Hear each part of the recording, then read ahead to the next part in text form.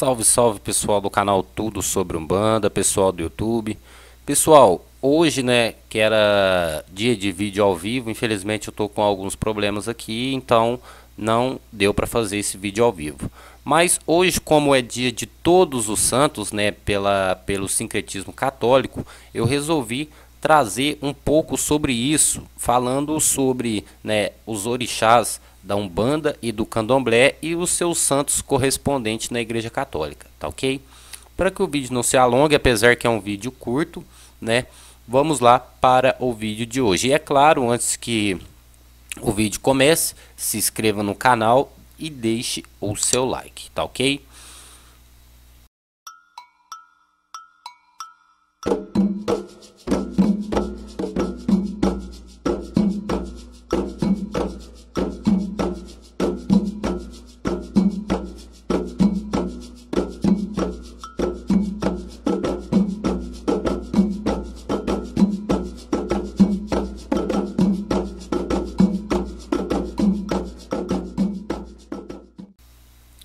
Então, pessoal, para quem não sabe, né, os orixás da Umbanda e do Candomblé, eles foram caracterizados pelos santos católicos por quê? Né, primeiramente, que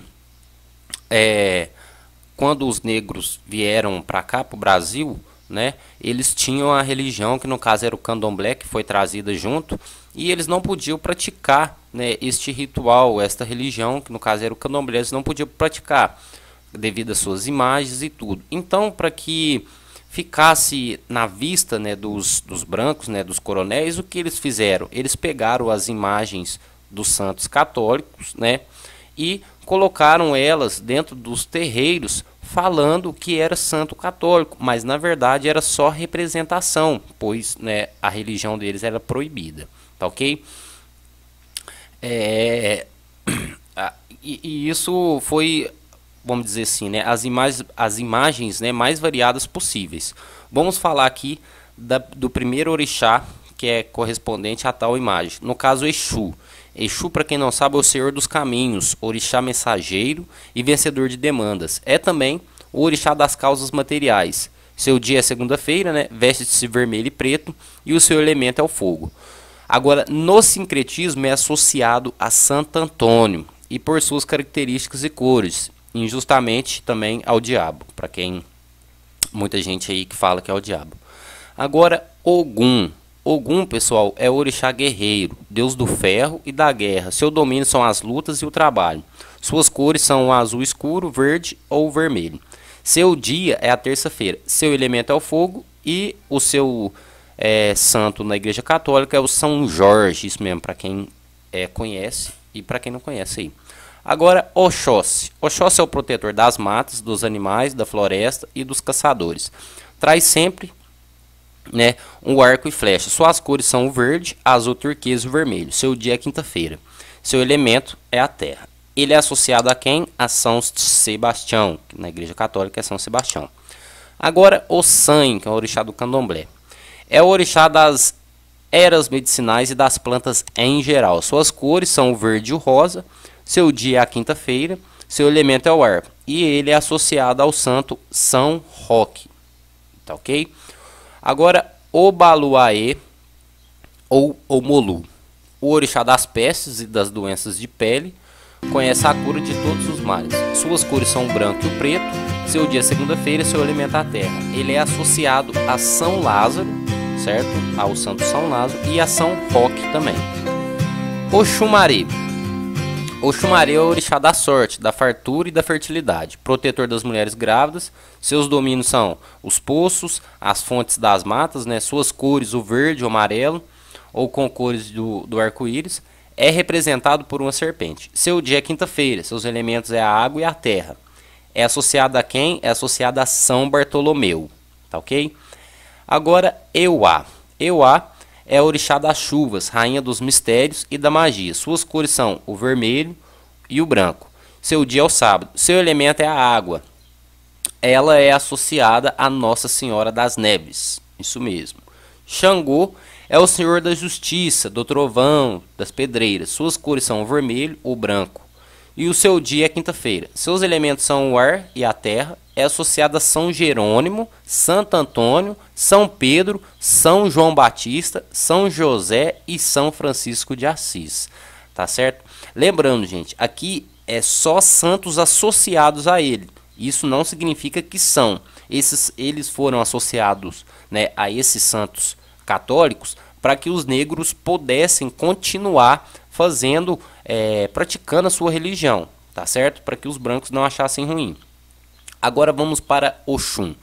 Oxum é rainha dos rios e das cachoeiras, do ouro e do amor. Suas cores são amarelo, dourado, azul, claro e rosa. É a segunda esposa de Xangô. Seu dia é o sábado. Seu elemento é a água. Ela é associada a Nossa Senhora da Conceição, Nossa Senhora Aparecida e Nossa Senhora das Candeias. Inhaçã agora. Inhaçã é a deusa guerreira, senhora dos ventos, das tempestades e dos raios. É a mulher principal de Xangô. Suas cores são o vermelho, amarelo, marrom escuro e o branco. Seu dia é a quarta-feira. Seus elementos são a água, o ar e o fogo. É associada a Santa Bárbara. Por isso que muitos umbandistas, gente, em vez de ter a imagem mesmo do orixá, eles têm a imagem do santo católico, que é uma representação, tá ok? Agora, Logum Edé.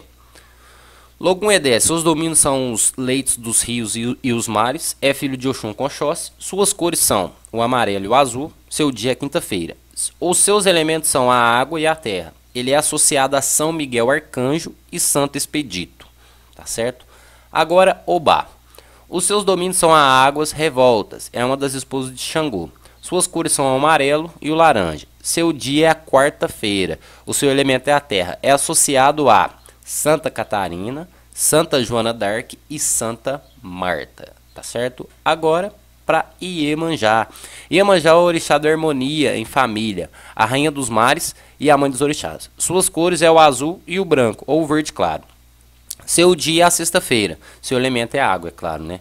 É associado à Virgem Maria, principalmente Nossa Senhora dos Navegantes. Secretizada no Rio de Janeiro como Nossa Senhora da Glória. Tem o seu dia comemorado no dia 15 de agosto. Agora, Nanã. Nanã é o orixá feminino mais velho. É a mãe de Oxumaré e Obaluaê. É a protetora dos doentes desenganados. Suas cores é o lilás, branco e o azul.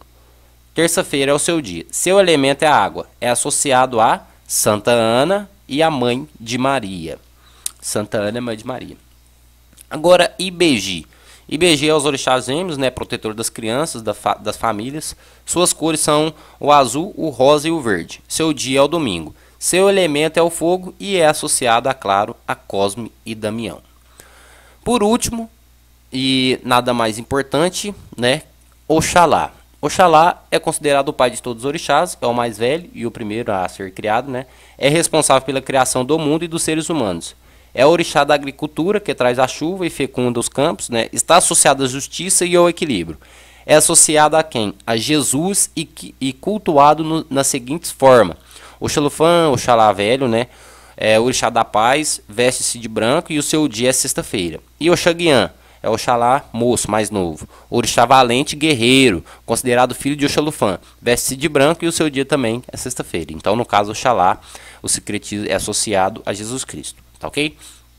Então, gente, como hoje não saiu o vídeo ao vivo, então resolvi trazer essa associação dos orixás da Umbanda e do Candomblé, né, entre os santos católicos. Tá ok? Para muita gente que não tem dúvida.